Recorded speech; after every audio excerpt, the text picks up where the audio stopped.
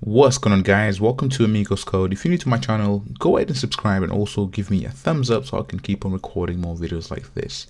In this video, we're going to carry on learning about algorithms, and we're going to talk about the selection sort algorithm. So selection sort is one of these algorithms which is really simple for you to understand.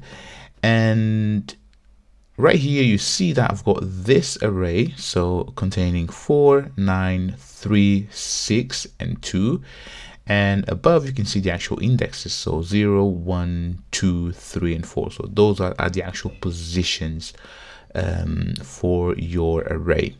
So the way it works is as follows. So we're going to start from the beginning, and what we're going to say is 4, right? So we're going to start with 4, and we're going to go till the end and try to find the minimum number from index 0 to 4. So is 4 less than 9? Yes. So 4 is still the minimum number. Is 4 less than 3? No. Right? So 3 now becomes the minimum number. And now we say, is 3 less than 6? Yes. Is 3 less than 2? No. So 2 now is the minimum number, right, in this array. So what we're going to do now is simply swap 2 and 4, just like that. So you see that we've swapped 2 and 4. Now 2 is in the right position. So now we're going to carry on from 1, so index 1 to 4, and we're going to repeat the exact same process. So we're going to start with 9. Let's find the minimum number. So we know that 3 is less than 9. So 3 now becomes the minimum number. And we're going to carry on. So 6 is bigger than 3. And 4 is also bigger than 3. So 3 is the minimum number. And we're going to swap 3 with 9. So right here. So that we swap 3 with 9.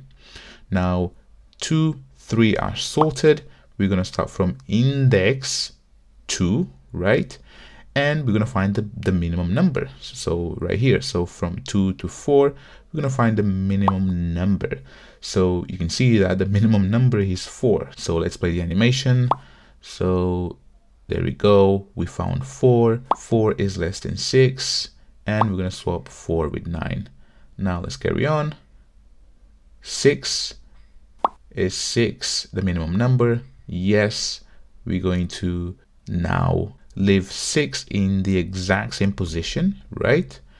And there we go. So we now sorted the array. So it's as simple as this.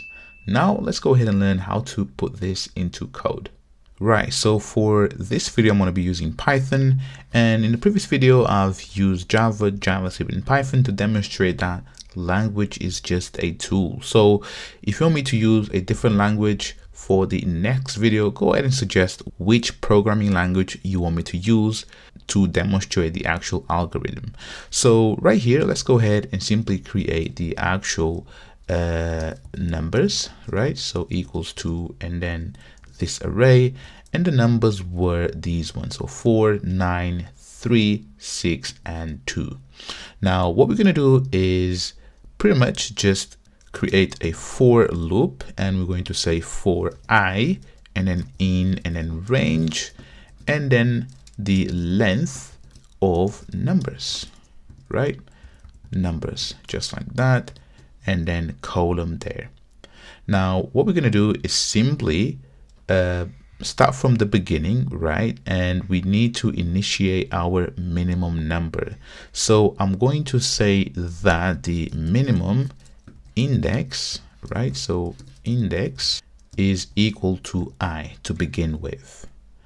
Next, what we're going to do is say 4, right? So now for j, and then range, and right here we're going to start from I plus 1, and we're going to go through the length of numbers. So the reason why I'm saying I plus 1 is because I want to compare. So initially this will be 4, but the j, right? So I want to start from this number right here. So j will start from I plus 1, right?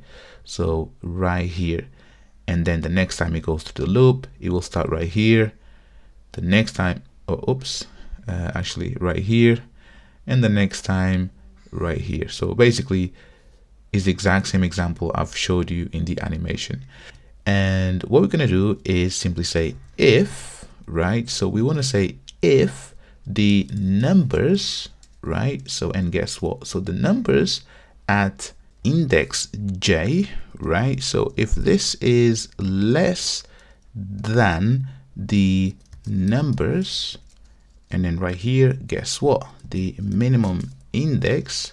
So if this is the case, we have a new lowest number. So I'm going to say min and then index equals 2 and then j, right? So now that we found the minimum index, remember, all we have to do is simply swap the numbers. So I'm going to say numbers and then I, right? So I will be from 0, so it'll start 0. So I want to swap the 0 index, so 4 in this case, with 2, right? Because 2 will be initially the lowest number in this array, right? So I want to swap I and then numbers, and right here min index equals 2 and then numbers min index, and finally numbers and then I. So this is how you swap numbers in Python. So the reason why I'm choosing Python is because Python is very simple to you to read and reason about. So this is the actual algorithm. So let's now go ahead and simply say print and then the actual numbers. There we go. And if I save this, we've got an error right here. So this should be in, right? And then save again. There we go. Now if I run, and there we go. So you can see that we have the array sorted. So 4. So let me put this bigger. So you see, so here 2, 3, 4, 6, and 9. And this is pretty much everything about the selection sort. Now, selection sort is not the quickest algorithm, so it has the best and worst time complexity of big O n squared. So I'm going to touch upon time complexity and space complexity later, but first I want to make sure that you understand the algorithms, so that then when I start to talk about the more advanced features and you know how to choose between these algorithms, then you know what I'm talking about. This is all for now. Go ahead and smash the like button and also subscribe to my channel if you haven't done so. Until then, catch me on the next one.